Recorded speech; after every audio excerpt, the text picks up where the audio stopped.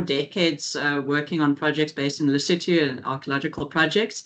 At the moment, he's based in the UK and has held the position of Professor of African Archaeology and Tutor and Fellow in Archaeology at St. Hugh's College since 1995. And as a Western Cape branch, we'd also like to congratulate you on assuming the position of President of the South African Archaeological Society for the period of 1 July 2024 to the 30th of June 2026. I'm sure we're going to have a great 2 years. And in tonight's lecture, he's going to tell us about Lesotho's archaeology and why it matters. I'm looking forward to seeing the pictures properly at their proper size and clarity. So thank you. I'll hand over to you.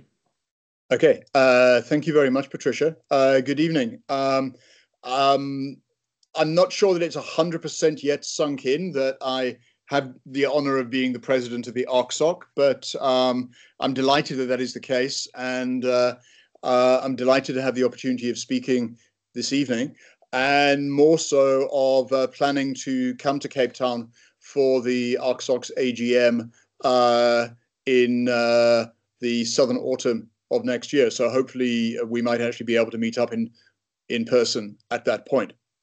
As Patricia was just alluding to now, it's a little over 2 weeks ago that the Association of Southern African Professional Archaeologists met in Lesotho for the first time.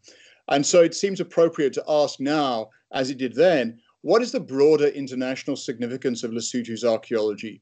Why, if you live or work or research in South Africa or any of the other countries of the region, or if, like me, you come from much further afield, should you pay attention to it? I guess the answers to that could probably fill a book, but in the time available, I just want to focus on a few themes that I hope can convey the variety and the importance of Lesotho's archaeology. And if you haven't already been there, and I strongly recommend that you visit, some sense also of the beauty of its landscapes. So let's start off by giving a quick overview of what is often called Southern Africa's Mountain Kingdom, which shares with the Vatican and San Marino in Italy the unique distinction of being completely surrounded by another country. So Lesotho took on its present boundaries in the 1860s after a series of wars with the Orange Free State Republic from 1865 to 68. And as a consequence of those wars, the whole of this area here, from Clarence up in the north, down towards Vepena in the south, the most fertile part of Lesotho was irretrievably lost. And as a result of that, Moshoeshoe I, the first king of Lesotho, sought British protection of what remained. And that loss of fertile land to the west of the Caledon River impelled many Basotho to begin colonizing the mountains that today comprise the bulk of the country. Britain tried to hand over responsibility for what was then called Basotho land to the Cape Colony in 1871, but resistance by the Basotho to colonial demands to hand over firearms provoked an uprising known as the Gun War from 1880 to 1881, and as a result of that, Basotho land came back under direct British control in 1884. And it's because of that that it therefore remained outside what then became South Africa, resuming its independence under King Moshoeshoe II in 1966. So originally, the word or the term Lesotho referred to the lowland areas in the west of the country, bordering the Free State, bordering the Caledon River. The highland areas that comprise most of the country, further to the east, as far as the Drakensberg Escarpment, were simply referred to in the past as Maluti, or mountains. And that division between lowlands and highlands remains useful in structuring discussion of Lesotho's past.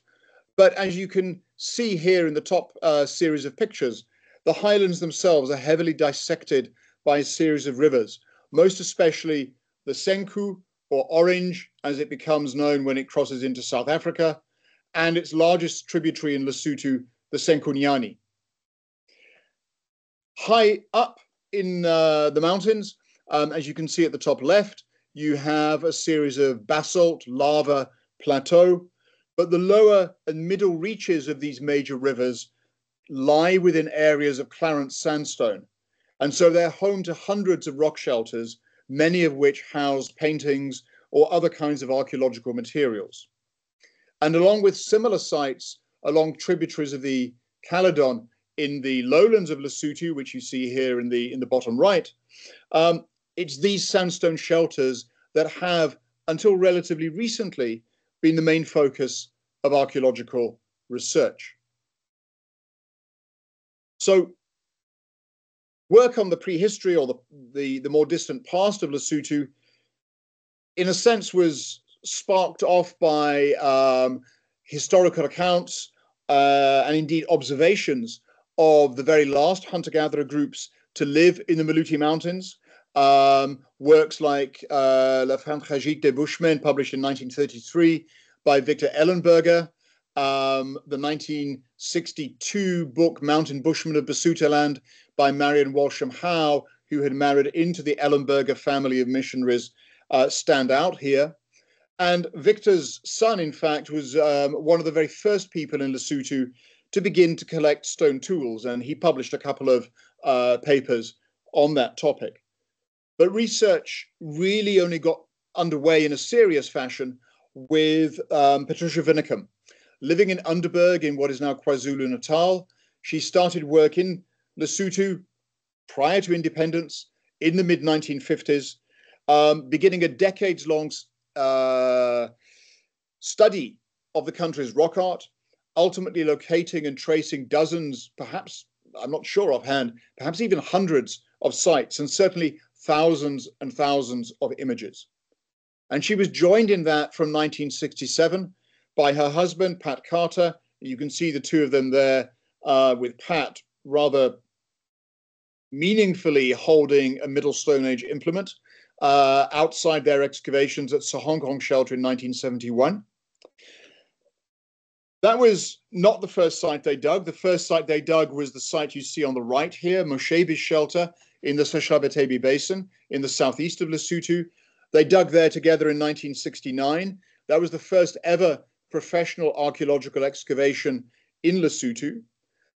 And they took part in it together, but Patricia's main focus was always rock art, while Pat's was the excavation of Moshebi's and other large rock shelter sites, with the intention ultimately, although it didn't come to fruition, of doing a joint study, a kind of joined up study of rock art on the one hand and dirt archaeology on the other. So over the course of the early 1970s, Carter in particular emphasized the excavation of 3 more very large rock shelters and was able to show that, contrary to the wisdom of the time, people had been living up in the Maluti Mountains for tens of thousands of years. And at the same point, he developed an influential model of seasonal mobility that bears comparison with the early work of John Parkington in the Western Cape. So I'm not going to try and even explain all the details of this here, but essentially, before he'd ever set foot in Lesotho to excavate, he'd come up with a model to suggest that people might move seasonally, spending the winters below the escarpment in KwaZulu-Natal, moving up into the eastern outskirts of Lesotho in the summer. And he later developed another winter-summer upstream, downstream pattern of movement along the Senku River, using a variety of kinds of evidence, some of which were also being employed at more or less exactly the same time by John at Elands Bay Cave and Dahangan in the Western Cape. And subsequent work by a number of other people has touched base with and suggested modifications to Carter's initial scheme. It's also worth noting here that in the course of developing this totally theoretical model when it was first proposed, Pat also suggested that most of the rock art that we find in the Maluti Drakensberg and any rituals that might have been associated with it would also likely have taken place in summer, because summer would have been the time of year when more food was available and therefore people could have come together in larger groups for longer periods of time. And in thinking about that, he in a sense foreshadowed the rather influential model of seasonal aggregation and seasonal dispersal that Lynn Wadley subsequently elaborated towards the end of the 1980s. So after jointly excavating at the site of Medicani, which you'll see later in 1974, and after Patricia had surveyed part of the Senkunyani Valley here in 1976, Carter and Vinnicum went their separate ways. They divorced. Patricia Vinnicum went to live in Australia and work there. Pat Carter took up positions in the Archaeology Museum at Cambridge. And field archaeology in Lesotho went into a bit of a pause for more than a decade. For over 15 years, the only work that was done was that of John Parkington along the Southern Perimeter Road, which runs roughly around about here. He and his team located a whole series of sites and excavated at two of them, including this small shelter, Bolachla. And at the same time, the rock art along that Southern Perimeter Road, as well as rock art in many other parts of the country, was photographed and recorded in writing as part of the analysis of the rock art of Lesotho, the ARL project of Lucas Smits, who taught geography at Lesotho's National University. I first visited the country in 1985, helping, although perhaps it would be more accurate to say in retrospect, probably hindering ARL field worker Taule Tesele to document sites around Sahong Rock Shelter, which you see here at the bottom middle of the slide. I came back in 1988 and I began 3 years of field work at that time that included the first ever excavations on the western side of the country. So in the lowlands, in this area circled in yellow here on the map, digging at three major sites, Tloutle, which is near the university campus in Roma, and then two sites here, Tswana and Hamakatok, which we'll come back to a little bit later. And then when I took up a post briefly at UCT in 1992, I was able to go back to excavate the later Stone Age deposits at Sahong as a kind of check and development on what Pat Carter had initially done. And in the process, discovered this site here, Dikwayeng, which we'll come back to later on. And I worked there in 1995 and 1998. And all this time, the Lesotho Highlands Water Project had begun to impact on the country's archaeological heritage. And the various circles in red on the map here indicate areas where Highlands Water has undertaken dam construction or other kinds of engineering projects, and identifies areas within which archaeological fieldwork has taken place as a consequence. So on the rock art side, David Lewis Williams, and then on a larger scale, Yanni Loopser, looked to see whether there would be rock art, and where there was rock art, recorded it ahead of the Katsi Dam, and then down here in the Hlotsi Valley. And first I, and then in a larger way, Jonathan Kaplan, excavated at a number of sites here that were thought to be at potential risk from phase 1A of the Highlands Water Project. And Jonathan subsequently did the archaeological work in advance of phase 1B, the Mohali Dam, down here in the center of the country. So from the standpoint, sorry, before I go on, let me just draw your attention to this area here, Podihadi in the northeast near Mokotlong, because I'll mention that again in a moment. And also the Metalong Dam in my original research area here on the Putiatsana River in the lowlands of western Lesotho, just there. So from the standpoint of cultural heritage and the impact that big projects like these dams can have on it, things took a rather more serious turn in 2008 when Lesotho was embarking on the construction of the reservoir that you see here in the middle of this top slide. This is the Metalong Reservoir, which was impounded not to send water to South Africa or to generate electricity, but to supply water to people in lowland Lesotho itself. And the World Bank approached me to develop a project ahead of the filling of that dam because I'd worked in that area 20 years before. And the project itself, which ran from 2008 to 2012 in terms of fieldwork, was completely designed and directed by Charlie Arthur in the field. He and his team recorded over 50 sites. They excavated at 4 of them, including the 2 big shelters of Hamakatok and Tswana, which you can see under excavation at top right and down here also in the middle. Both of these sites' occupation went back to about 60,000 years ago. The work that we collectively did also involved recording a whole series of rock art sites, and Lara Mallon is doing that at the bottom right. In some cases, it involved removing rock paintings that were threatened by drowning. It involved developing an innovative program of radiocarbon dating and pigment analysis of rock art by Adelphine Bonneau from Canada. And importantly, it also involved the development, the training of a set of skilled Basotho field workers, some of whom you can see in these pictures, who have since gone on to work at a series of projects, both in Lesotho and in South Africa. And 2 of those projects are still ongoing. One of them, which is on the left-hand side of this slide here, is the AMEMSA project of Brian Stewart from the University of Michigan and Genevieve Dewar from the University of Toronto, both of whom did their doctoral work on material from the Western Cape.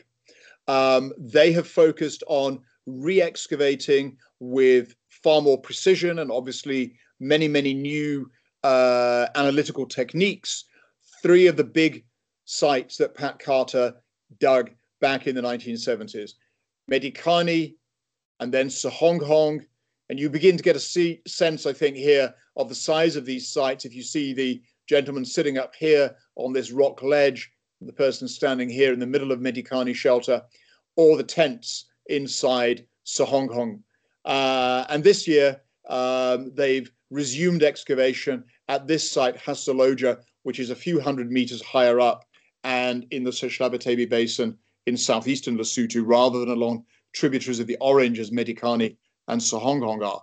So this is the first project in Lesotho which is currently ongoing. The other one involves Highlands Water, or is a response to Highlands Water, and it's a response to the construction of the latest dam at Podihadi.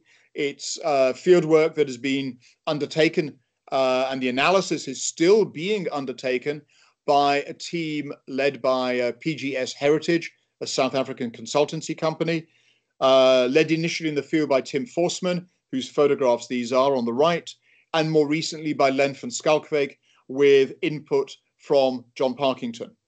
And in fact, at the Lesotho meeting of ASAPA at the end of June, a whole session was dedicated to the work that has been going on in Podihadi, and the preliminary results of that are going to be published in the journal Azania in December at the end of this year. So what I've done now is hopefully give you some idea of the scale and the diversity, the kinds of archaeology that people have been doing in Lesotho since Pat Carter first dug at Moshebis in 1969. But it's now time to ask again and to answer, why does all this matter? Why does Lesotho's archaeology merit recognition, not just on a locally Southern African scale, but also at a broader global level? So to answer that question, let's first have a look at this map, which tries to highlight 2 things. Firstly, where does most of our knowledge of Southern African hunter-gatherers come from? Well, quite obviously it comes mostly from the Kalahari, and also it comes from the 19th century records made by Willem Blake and Lucy Lloyd of San individuals in the Northern Cape who were living in, or who came to live in, Cape Town. And collectively, that work underpins the fact that Southern African hunter-gatherers appear, I think, in every introductory archaeology text, every introductory anthropology text in any university course in those 2 subjects that you would care to name. But that's a quite narrow range of environments.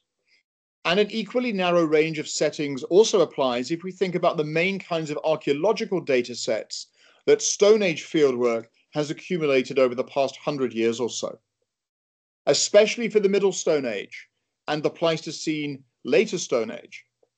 those settings still overwhelmingly emphasize the Cape and the South African coast, or sites relatively close to that coast. So if we start at the left of that map, we've got pictures of Eland's Bay Cave, Deep Kloof,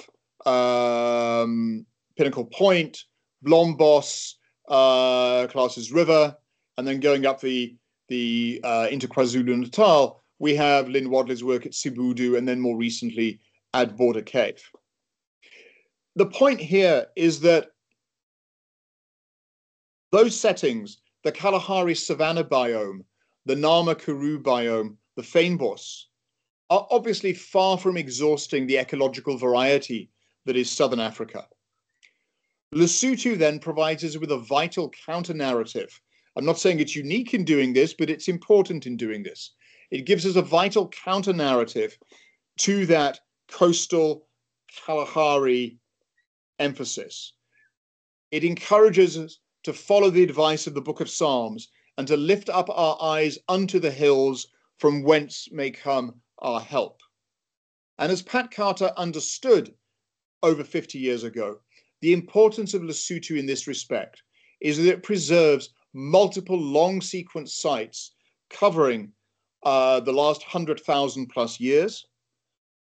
Those sites sometimes, not always, but certainly sometimes, have good organic preservation. And they can inform us about how past hunter-gatherers lived and how the environments in which they lived changed. Archives that are, to tell the truth, still really barely explored, but perhaps rich and plentiful enough that when Pat compared Lesotho to the famous Dordogne region of France, he was not overly exaggerating. Crucially, these archives in the Maluti-Drakensberg Mountains of Lesotho come, of course, from inland settings, not ones that are on the coast or near the coast. And so any reconstructions of how people moved around, any reconstructions of how they, as it were, made a living, how did they organize themselves to find food, all of that is unaffected by fluctuations in global sea level over the last many, many tens of thousands of years. And as this map begins to hint, they actually exist here at some relatively high density. There's a great deal of work still to do, but enough perhaps to get a sense that it's not impossible to think that Lesotho might, in due course, give us enough observations from enough sites to begin to approximate the scale on which actual communities of people moved and lived, something that currently is only really feasible in limited parts of the Cape.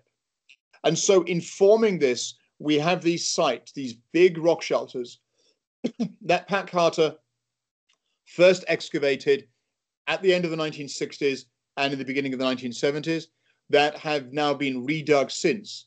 Medikani, Hasaloja, and Sahonghong, redug by Brian Stewart and Genevieve Dewar, and Moshebi's shelter, where the later Stone Age, the Holocene deposits, were redug by Charlie Arthur.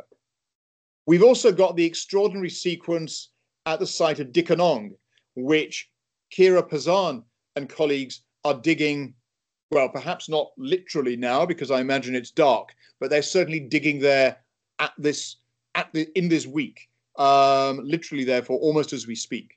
And you can get a sense of the strangeness of Dikanong by just noting here that the deposits all exist outside the rock shelter. There's nothing inside this rock shelter at all. No stone tools, no rock arts, no sediments. The archaeology is all up this slope. And those of you who know him, this figure here and on the right here is Jason Orton, who is what, about 1 meter 85, 188. This is an enormously long sequence of archaeology. And hopefully Kira and colleagues will be finding new examples of the bone tools, for example, that they were talking about at the ASAPA conference in deposits that, according to their preliminary dates, reach back at least 100,000 years. So again, we have here a really important site with a very, very long sequence of occupation, exceeding the antiquity of the other sites that you see in that slide, exceeding also the antiquity of Nhlwana and Hamakatok in the west of Lesotho, where I dug in the 1980s, and which Charlie Arthur then redug far more carefully, far better, ahead of the flooding of the Metalong Dam.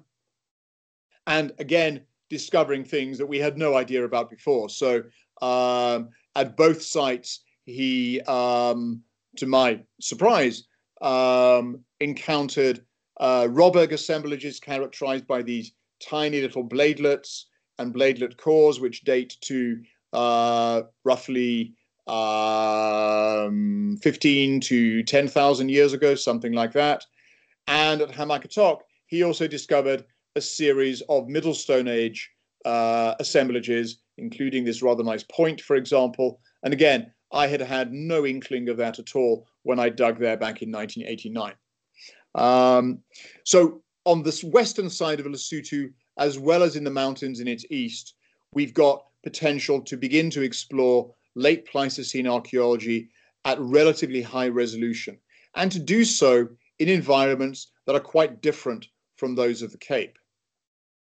To take this a little bit further, if we go to the Podihadi area of the northeast of Lesotho, an area that is soon going to be flooded by another of Highlands Water's dams, one of the interesting things to come out of Len van Schalkwyk's work there is that we have evidence of hominins making Acheulean hand axes being present up there higher than 2,500 meters above sea level. Something previously unknown, gives us a Southern African counterpart to something that is otherwise only attested that early in terms of exploiting montane, high altitude environments in the mountains of Ethiopia.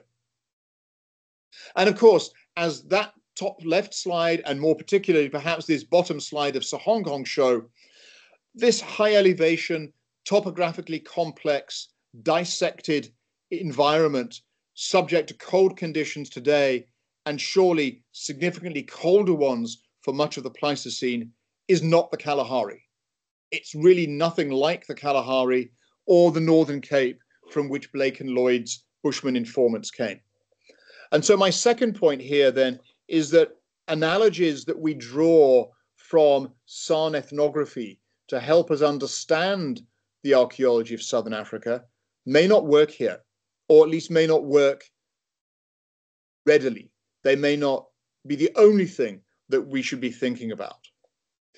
Hunter-gatherers may have had to organize themselves quite differently from our conventional Kalahari-based expectations of how people might behave.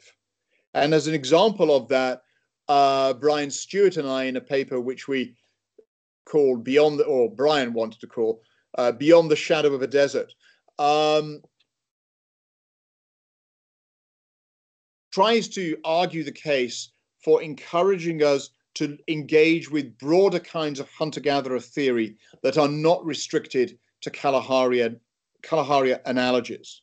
So without going into too much detail, the basic point of the paper was that we were interested in exploring the worldwide data set of hunter-gatherer ethnography compiled by the American archaeologist Louis Binford.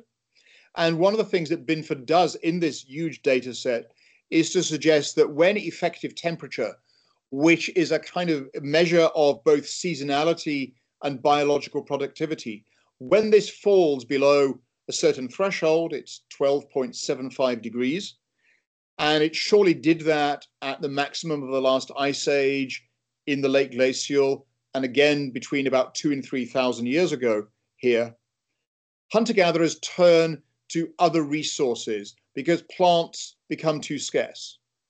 Binford suggests, for example, that they may turn to marine mammals. Now, obviously, people in Lesotho did not have access to seals and whales, but instead they did have access to freshwater fish. And the point of our paper was to demonstrate that during these significantly colder episodes, which are shaded in gray on that graph at the right of the slide, people intensified their exploitation of fish. And we showed that through our analysis of the faunal assemblages from excavations that I did in the 1990s at Sahong rock shelter in the middle, and at the site of Dikwayeng a few kilometers away, which I'm going to talk about now in a little bit more detail, just as an example of the kinds of sites that Lesotho has to offer. And you'll see this again in the next slide, but just to make clear where we are here, this is the bed of the Orange River, of the Senku, in early September, which explains why it's relatively dry. And this is the bank, and set back from the bank, let me just go back again for one moment, set back from the bank is an archaeological site. And the archaeological site is essentially where this arrow is, and it's just before you get to a little stream called the Dikwayeng, which comes into the orange here.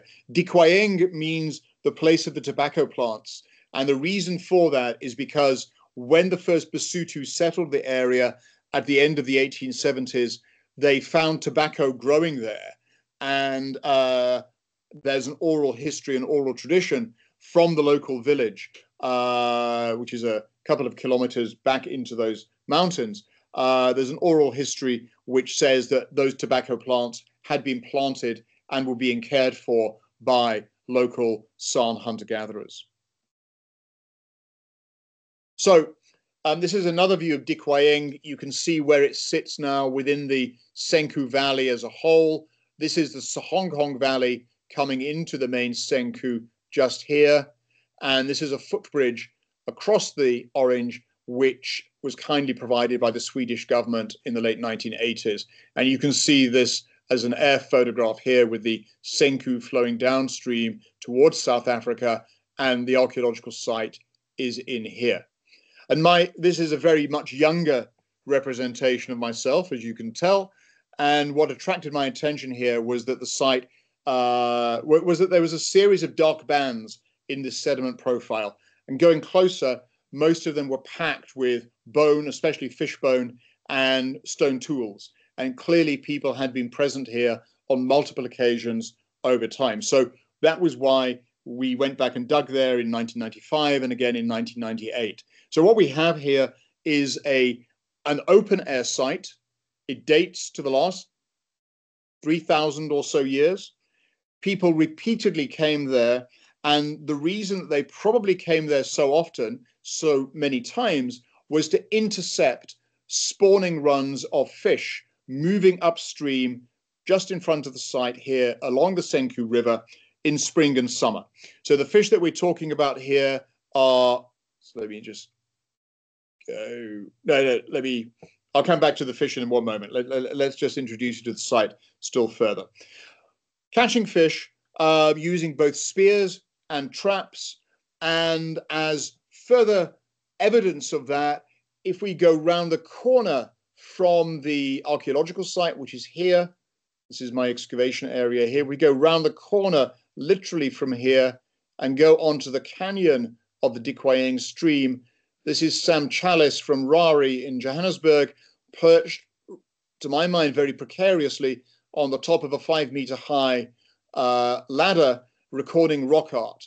And what we have here among various other images is the traces of a rain animal in association with a series of images, some of which certainly give the impression of being fish. So Dikwayeng began life as a rock shelter, so we think. That rock shelter is now buried underneath the accumulation of meters and meters of sediment outside it, but it probably runs several meters this way, parallel to the river, and maybe of some size, judging from some of the ones that Patricia Vinicum recorded paintings at further downstream. And you can see that the lower part of the excavation area samples deposits that are trending downslope towards the river and have relatively largish lumps of sandstone in them. We think these are the talus slopes of that rock shelter, and that what happened was that when the sediments had filled the rock shelter completely, people kept on coming back, but instead camped now outside it. And that's what we have here in these dark, much more horizontal rock-free bands above the lower part of the deposit. The occupation horizons are separated by archaeologically sterile silts laid down by the river. They must have been laid down very, very rapidly because we've got very good preservation of bone, really quite outstanding faunal preservation. Ina Plug, who at the time was working at what was then the Transvaal Museum, kindly analyzed the fauna from the excavation.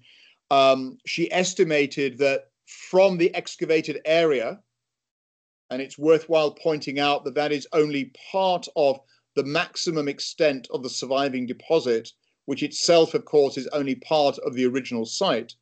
From that excavated area, she thought that we had probably recovered about 1.3 million fish bones.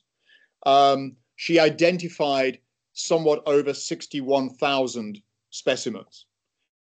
So not only do we have remarkable faunal preservation, we also have the opportunity to see how people were using this site across time, and as you'll see in a moment, also across space. Let me illustrate that first. We obviously only dug a relatively small area, but something in the order of about 32 square meters in the uppermost horizons. And what is of interest here is that the quality of the preservation suggests that we could pick up some aspects of the way in which people had organized themselves in space. So this is layer 3, which dates to the early 3rd century AD, and it has a series of halves, 1, 2, 3, 4, arranged more or less in a line that is parallel to the rock behind, which is where we think the shelter is, and parallel to the river in front. We have stone artifacts and bone around these halves, and we have some instances in which some of those stone artifacts clearly refit with each other, so we've probably got individual napping events. We've also got a quite tight cluster of ostrich eggshell beads in this area here, which is probably, judging from the concentration and judging from the very tight distribution in their size, I suspect the loss of a single item of beadwork. And we've got comparable kinds of patterning in at least 2 layers below this as well, 2 older layers below this. What's interesting here is that the arrangement of the hearths leaves space behind each of them between hearth and rock face, which is almost exactly of the correct dimension for the kind of windbreak that is reported in the Kalahari, the shelters that people have built in the Kalahari, where they store their equipment and perhaps retire in bad weather. And the organization here then is linear, however, not circular, as you would find in many, many Kalahari instances. So looking for arrangements of how people organize themselves in space was one of the positive features of digging at Dikwayeng. Another relates to what people were actually doing when they were there. It's clear that they were catching fish, but interestingly, the fish species that they were catching shift over time. So there is a focus more heavily on yellowfish, that's Labiobarbus, which is black and purple in these diagrams here, sorry, early on, and then much, much more of the smaller Labiocapensis, the Orange River mudfish, as we move forward in time. And that's probably a reflection, if we look into the environmental indicators that we were able to get from things like charcoal and phytoliths, it's probably a reflection of the fact that the mudfish is more plentiful in these river systems as temperatures warm up. And what we're seeing then is a shift in species emphasis linked to environmental change that is also connected to a switch in the timing of when people are coming. So early on, we're looking probably at a focus more in summer, and then later on, we're looking at more of a focus in spring. And then the final thing that Dikwayeng allows, or the final thing that I want to mention here, to which Dikwayeng speaks, is simply the scale on which people were fishing. You can see that Labiocapensis, which is at the top left, is not particularly large, but yellowfish certainly can be. And we need to bear in mind here that, of course, as I said before, my excavation only looked at part of the surviving deposits, which are themselves part of the original site, given that some of it has been eroded away over time by the Orange River. So in layer 3, the one that I showed you the diagram of a couple of minutes ago, Inoplach's identifications suggest we have at least 153 individual fish. That equates, when you allow for the weights of the different species, to at least 400 kilos of fish, most of which is edible. Given that most of the fish bones couldn't be identified, and given that, as the diagram here at bottom left shows, we have specimens here that are way bigger than the known angling record for Southern Africa. It's probably reasonable to think that in layer 3, and again in the horizons, the occupations that preceded it, whenever people came, we're looking at them capturing well over a ton of fish in just a few weeks, capturing it using basket traps or fences of the kind shown in the rock art image at top right, but also by using projectile weapons. These are the skull fragments of fish from Dikwayeng, showing circular perforations that precisely match the size of bone points from the site. And we think that therefore what we're looking at here is possibly people shooting at fish with bow and arrow, or else spearing them with a single pronged spear. Why would they be interested in capturing so many fish? The reason, I think, is that spawning is pretty predictable. You know where the fish will be, and you also know more or less when they're going to be there. And the fish are giving you a bonanza of fat and protein at a time of the year in spring, early summer, when plants are still relatively scarce and when game animals are still in fairly poor condition. And the temporary aggregations that fishing at somewhere like this would make possible will then have given people opportunities to hunt antelope like eland, as they also migrated upstream and in their cases uphill, upslope, to take advantage of summer grazing. And as you may know, Brian Stewart and Sam Chalice have recently published a paper in the Transactions of the Royal Society of South Africa, which I think brilliantly develops a compelling argument that links these kinds of subsistence strategies in ways that provide a context for the emergence of shaded polychrome paintings in the rock art and the elaboration of the connections, the symbolic links between eland, snakes, aquatic animals in general, and the rain with a capital R that characterize rock art across the Maluti-Drakensberg as a whole. So this brings us now to rock art. And as Adelphine Bonneau's work at Metalong has shown, we now know that some of the rock art in the Maluti-Drakensberg Mountains of Lesotho and the Maclear, Berkeley East area of the northeastern Eastern Cape is at least 3,000 years old. And I don't think anyone can have any doubt that these paintings express beliefs that were central to how people lived their lives and how they understood the world around them. And this brings me to the third reason why Lesotho's archaeology matters at a Southern African scale and at an international level.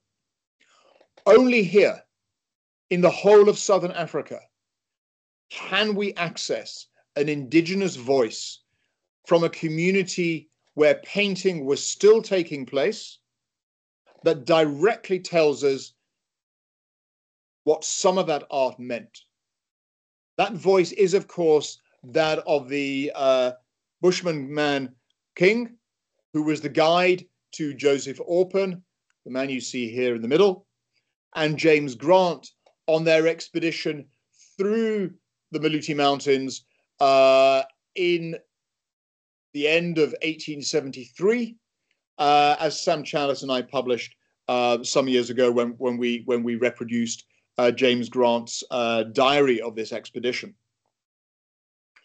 And as I'm sure you know, Orpen took advantage of his of this opportunity to chat to Qing and to take down and then ultimately publish in 1874 various myths and legends that he was told, but he also sketched some examples of Lesotho's rock art, A, B, and C at the top there. A is from Medikani, where you see Jannie Loopse tracing here. B is at Sahonghong, where you see Stefan Grab of Wits University walking out. And C is here at Pitseneng, which is a small rock shelter about a kilometer or so upstream from Sahonghong. They were men who had died and now lived in rivers and were spoilt at the same time as the Eland and by the dances of which you have seen paintings. That's part of what Qing said to Orpen when he was trying to explain what these paintings meant. He did this with reference to the paintings that you see here at Medikani. This is Orpen's original sketch here.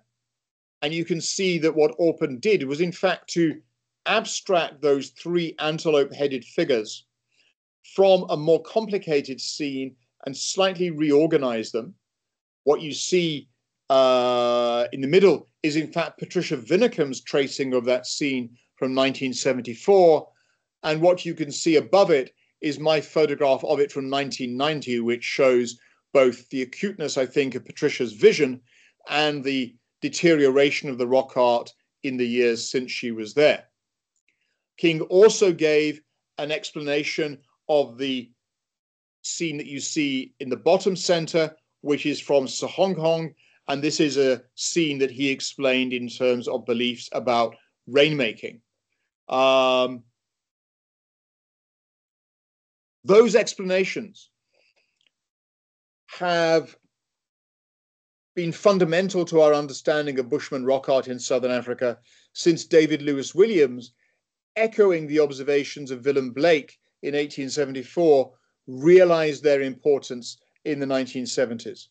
In fact, I would say that they are so foundational to rock art research in Southern Africa and beyond, as well as to the social turn in later Stone Age archaeology, the interest in looking at more social questions like gift exchange and gender that began to take place in the late 1980s and 1990s, that were they better preserved, Medikani, Sahonghong, and Pitseneng would surely merit recognition as UNESCO World Heritage Sites.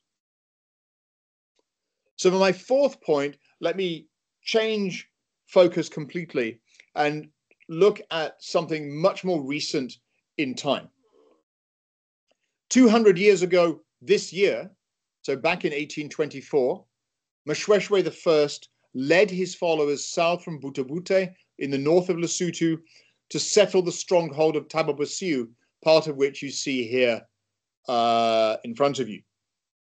That natural fortress provided him with the base from which to build a new state, to secure its autonomy in the face of attack, and to build also the institutional strength and sense of national identity that allowed Lesotho to escape incorporation into what ultimately became South Africa.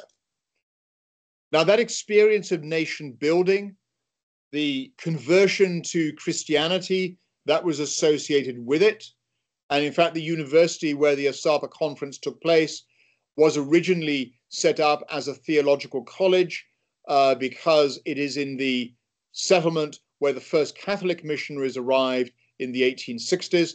They were about 35 years after the first Protestant missionaries. So that experience of nation building, of conversion to Christianity, and of the mid-late 19th century colonization of the highlands of Lesotho, associated, among other things, with the acquisition of new resources like maize, framed here by the Duke of Sussex, collectively outline a whole series of questions that I put on the right-hand side of the slide here. These questions, without going into them in any detail, are questions that are of archaeological relevance across Southern Africa and indeed beyond.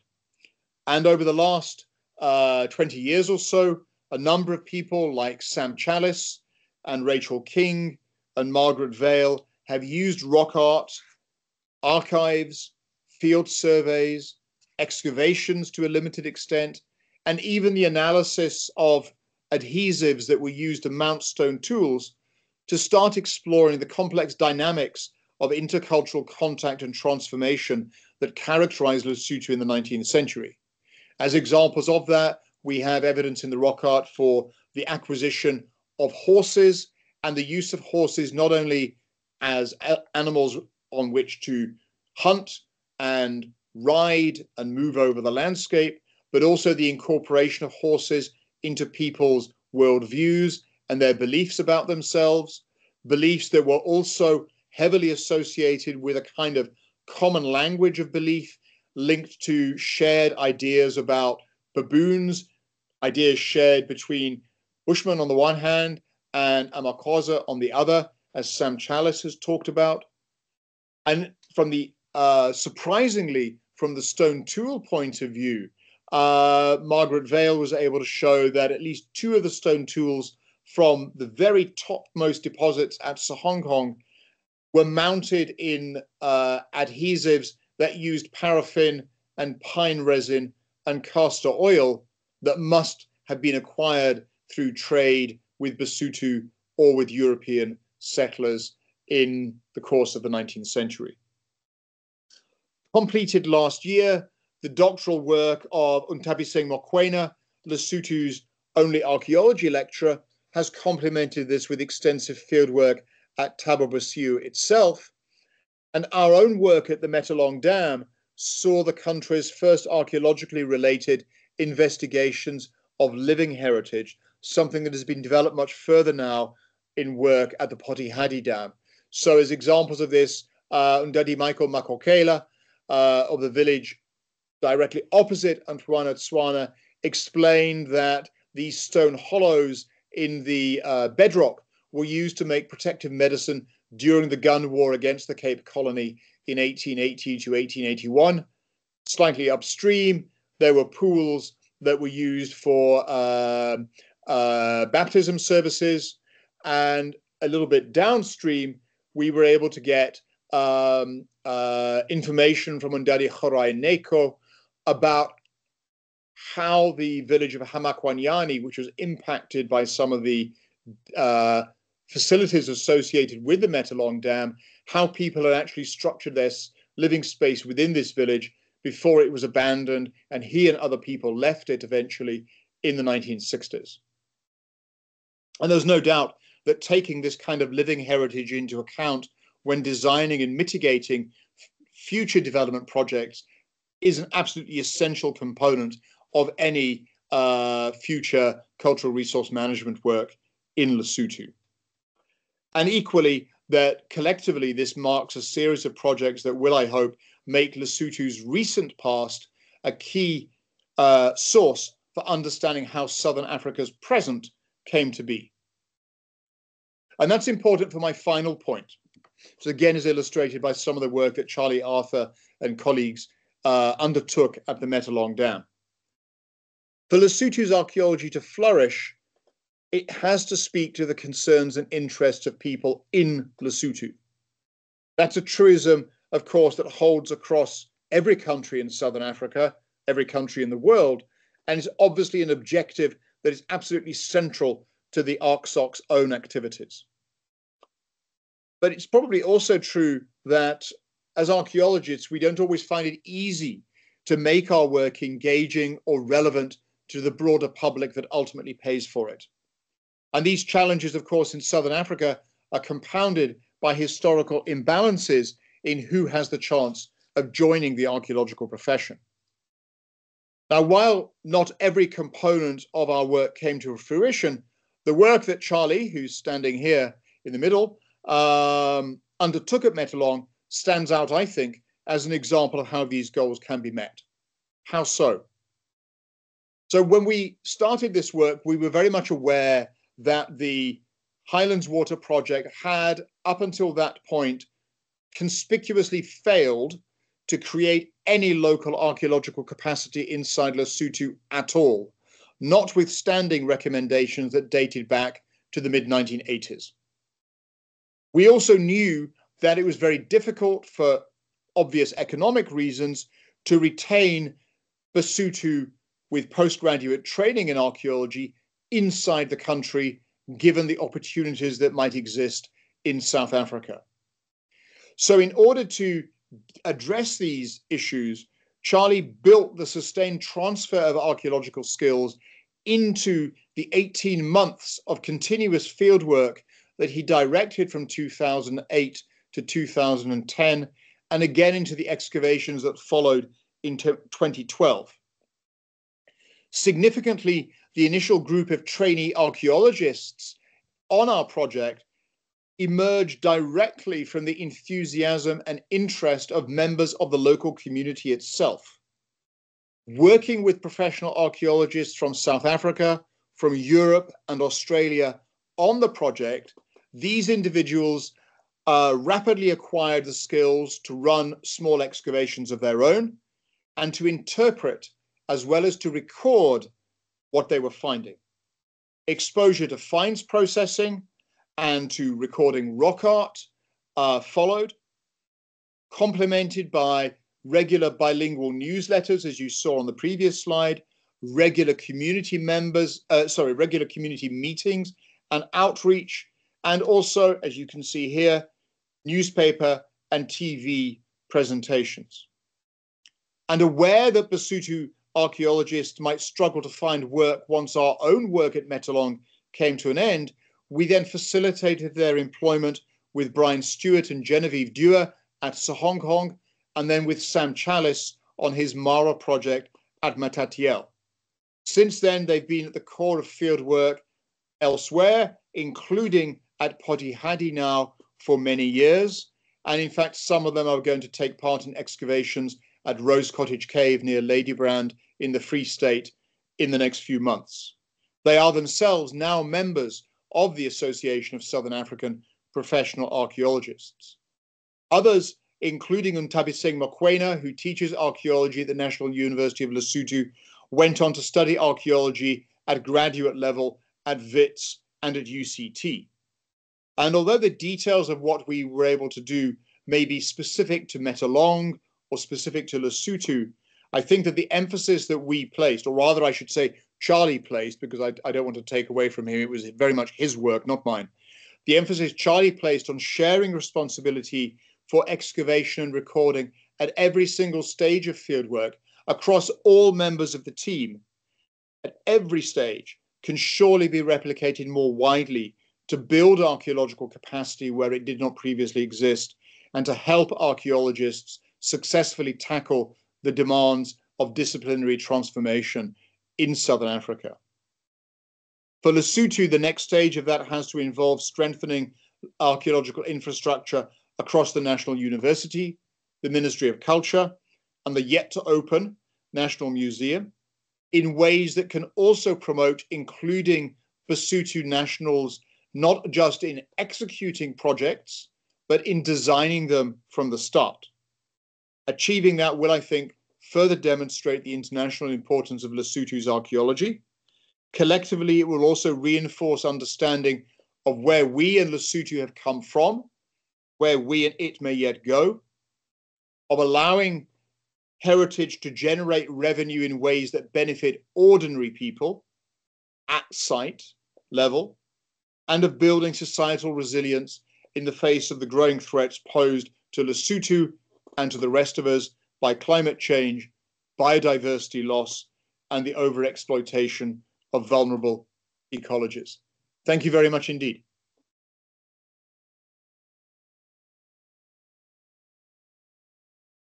Thanks very much. That was a really, really interesting presentation. I heard it at ASAPA, but definitely more impactful seeing it again. So yeah, thank you. Thank you. Cool. Does anybody have any questions You can raise your hand and kind of turn on your microphone and camera to ask your question, or you can post a question in the chat and then I'll read it out so that we can respond that way.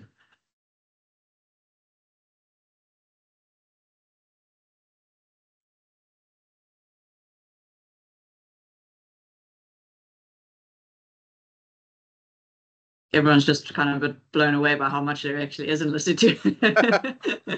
Well, and hopefully about how, if you haven't been there, also by how beautiful it is. I mean, it is a rugged landscape, but I do think it's a very beautiful landscape. It is, yes. I wonder if I could ask a question. Yeah, go ahead, Tim. So my name's Tim Hoffman. Hi, Peter. I'm not an archaeologist. I know nothing about archaeology. I'm a botanist, but I'm interested in, perhaps you did touch on this, but I'm interested in, you mentioned perhaps a counter-narrative once more work is done to that, to the kind of narrative that's happened because, derived from studies from people on the lowlands more. I just wondered if you could say a little bit more about what the elements of that counter-narrative might be, and would it necessarily be counter, or would it be more complementary, you think? Yes. Something like that? Yes, perhaps you could just talk to that a little bit. Thanks, yes. Peter. Perhaps counter-narrative is me being a little bit beating my own drum. Complementary is perhaps a better word. And I think complementary is a better word actually, because there is a sense in which so much of what we know about the Middle Stone Age and the latest Stone Age comes from high quality excavations in a relatively small number of ecological settings. And those settings, for very good historical reasons, tend to privilege the Fynbos and the forest biomes of the Cape, with some further work up in KwaZulu-Natal. Relative to those areas, places like the what David Lewis Williams once called the Southeastern Mountains, by which he means essentially Lesotho, or as David Thomas, the Oxford geographer, pointed out at the Lesotho conference, the Kalahari. The archaeology of these areas is very much more low-key, and that's because there's simply been less done. But they occupy very different kinds of terrain, different kinds of ecology. They are not, as I said, going to be affected by sea level fluctuations in the way that coastal sites in the Cape may be, where clearly we know at times people will have been out on what is now the drowned coastal plain, and that at other times when we can see occupation in coastal rock shelters, therefore, what we see may be almost the tip of the iceberg in that we see what they're doing at places like Eland's Bay Cave or Classes River, but we can't really gauge what was happening 10, 20 kilometers away, because it's now under the Indian or the Atlantic Oceans. We're looking therefore at different terrains, we're looking at different ecologies, different kinds of landscape, we're looking at different kinds of resources. So when I slightly jokingly said, well, of course, in Lesotho, if things get cold, you can't turn to marine mammals like beached whales or Cape fur seal as an alternative to plants. Equally, you can't turn to rich coastal shellfish resources of the kind that I'm going to say litter, but I'm not using that pejoratively, but that mark the South African coast. That doesn't exist here. So we've got to think about different kinds of basic resources that people can use. And I think what Lesotho and other locations in the interior can offer is a greater variety of insights into how hunter-gatherers made a living, how they structured their lives, above and beyond what we already know from the Cape. That I think is what I was trying to get at in terms of complementary or different kinds of narrative. And I think Lesotho is one of those places that has a lot of potential in this regard.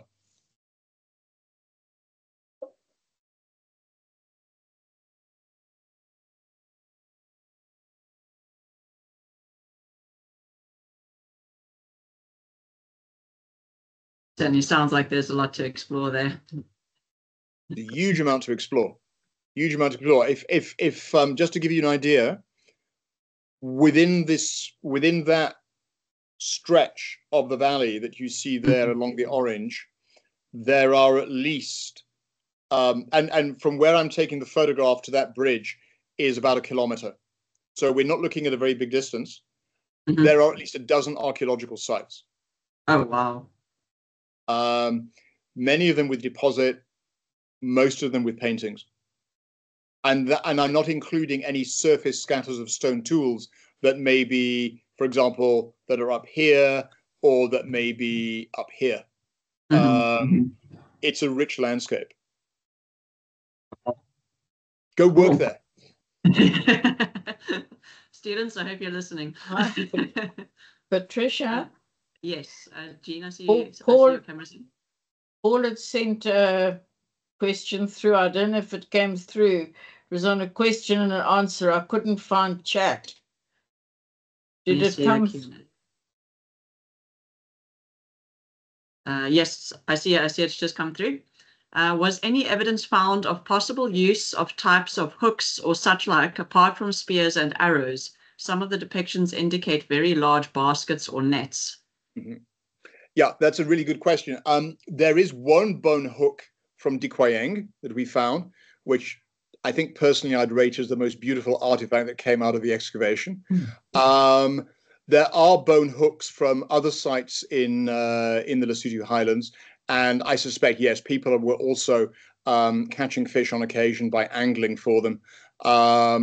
As well as that, in fact, one of the elders from the village, which is sort of up here, when we were digging here in the 1990s, said that he also remembered that in his youth, there'd been quite extensive reed beds along the edge of the river here. And that when fish spawn, you could actually just pick some of them up out of, they were just thrashing around so much and they were at such high density, you could just pick them up with your bare hands. So I think there's probably a variety of methods being used, perhaps with a degree of specificity in terms of which fish are you going for at what particular time of the year. I suspect traps are probably much more useful during actual spawning runs.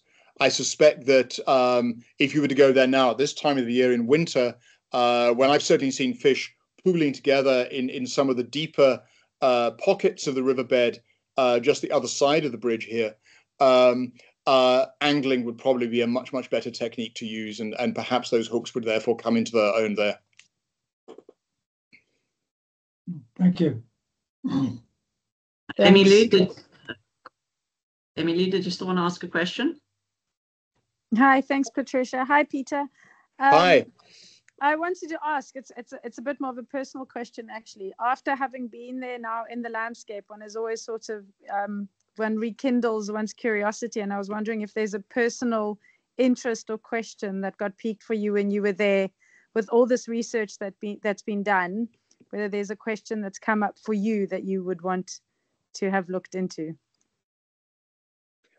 Okay, so the one thing that I might have done that I didn't end up doing for combination of reasons would have been to go back to Dikwayeng and to dig out more of it to really look into that rock shelter, because it would fascinate me to know whether there is also deposit inside that. And indeed, whether that deposit might go back beyond what it was that we were able to bottom out in our excavation immediately in front of that sandstone ridge, if you like. We got down 5.5 meters, and at the very, very bottom of the excavation, which was only a 3.5 square meter area, I asked for volunteers and took the tallest of my students, who was a little bit taller than me, so it's sort of 180, 185. The two of us went down there, and I had a local guy perched on the edge with instructions that if everything fell in on top of us, he was to try and pull us out. Luckily, nothing happened, but I know from very, very rapid excavation below the oldest deposit that there is more sediment. There wasn't anything archaeological in it, but of course, that doesn't mean to say that there might not be something archaeological still further down. And that would be a really interesting thing to go after. Hand axes and big stuff come from Cool. further Thank down. you.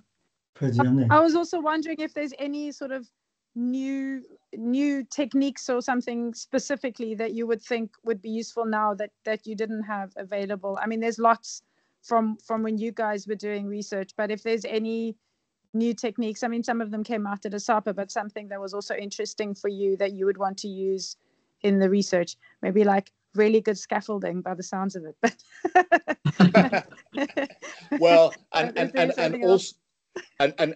also a lot of money, because I mean, the problem, and this was one of the reasons why I didn't do this, was that we backfilled the site, but backfilling a 32 square meter area is an awful lot of backfill.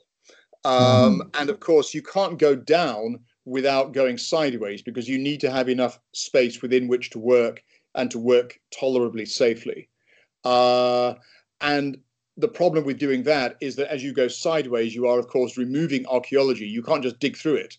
You've actually got to excavate it properly. And it would have required an awful lot of field work over a very long period of time. And I'm afraid that since I was last excavating there while my wife was pregnant, and there was no way of contacting her for the 2 months that I was on site, I also had family reasons as to why I didn't go back and do any further excavation there.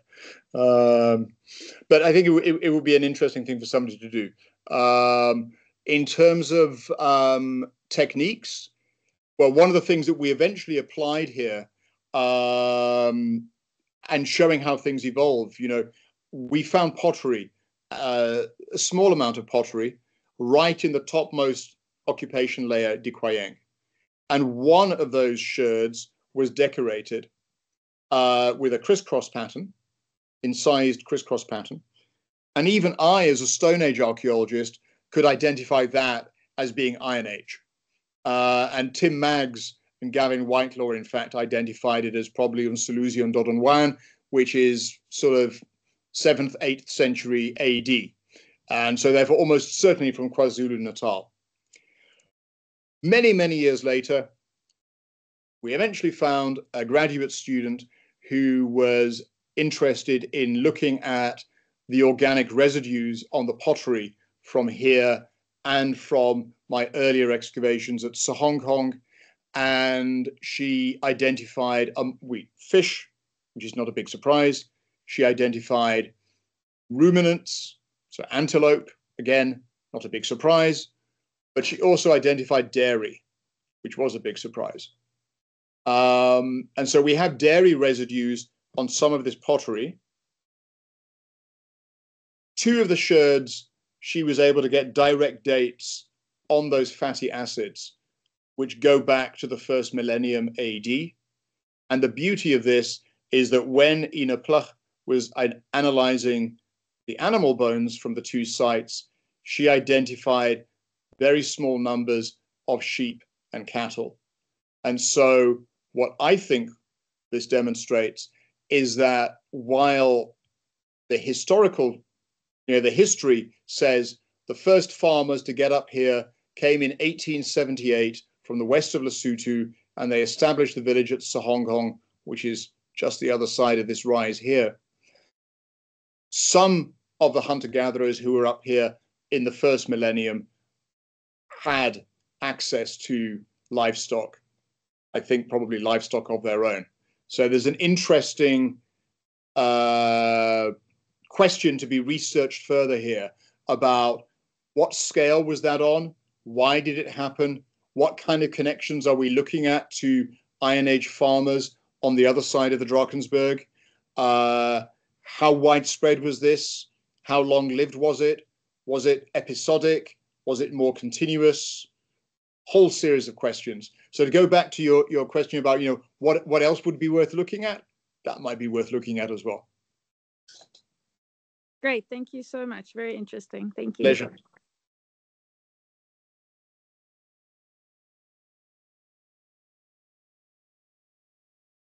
Don't see any other hands. And I think for now the questions are have been asked. Thanks again, Peter. That was a really, really interesting talk. And thanks for joining us. Okay, thank you. And I hope that you might all be at the meeting in Cape Town that I think is going to be scheduled for April, that I'm very much looking forward to coming out and attending. Thank you all very much indeed. Excellent. Yes. Thank you. We look forward to seeing you there. Thank you.